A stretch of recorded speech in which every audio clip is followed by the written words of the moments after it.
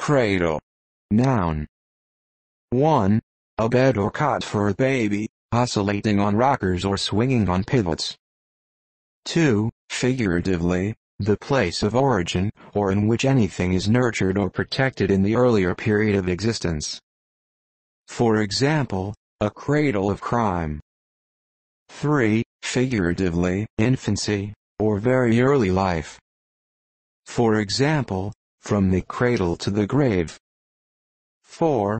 An implement consisting of a broad scythe for cutting grain, with a set of long fingers parallel to the scythe, designed to receive the grain, and to lay it evenly in a swath. 5. A tool used in mezzotint engraving, which, by a rocking motion, raises burrs on the surface of the plate, so preparing the ground. 6. A framework of timbers, or iron bars, moving upon ways or rollers, used to support, lift, or carry ships or other vessels, heavy guns, etc., as up an inclined plane, or across a strip of land, or in launching the ship. 7. A case for a broken or dislocated limb. 8. A frame to keep the bedclothes from contact with the sensitive parts of an injured person. 9. Mining, a machine on rockers, used in washing out auriferous earth. 10. Mining, a suspended scaffold used in shafts. 11. Carpentry, a ribbing for vaulted ceilings and arches intended to be covered with plaster.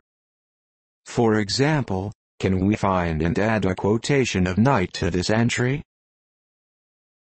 12. Nautical, a basket or apparatus in which, when a line has been made fast to a wrecked ship from the shore, the people are brought off from the wreck.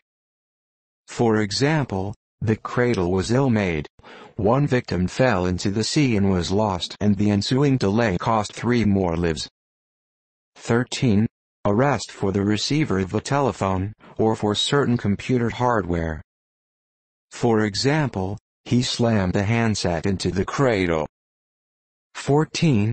Contact juggling, a hand position allowing a contact ball to be held steadily on the back of the hand. Cradle. Verb. 1. Transitive, to contain in or as if in a cradle. 2. Transitive, to rock a baby to sleep. 3. Transitive, to wrap protectively. 4. To lull or quieten, as if by rocking. 5. To nurse or train in infancy. 6. Lacrosse, to rock the lacrosse stick back and forth in order to keep the ball in the head by means of centrifugal force. 7. To cut and lay grain, with a cradle. 8. To transport a vessel by means of a cradle. 9.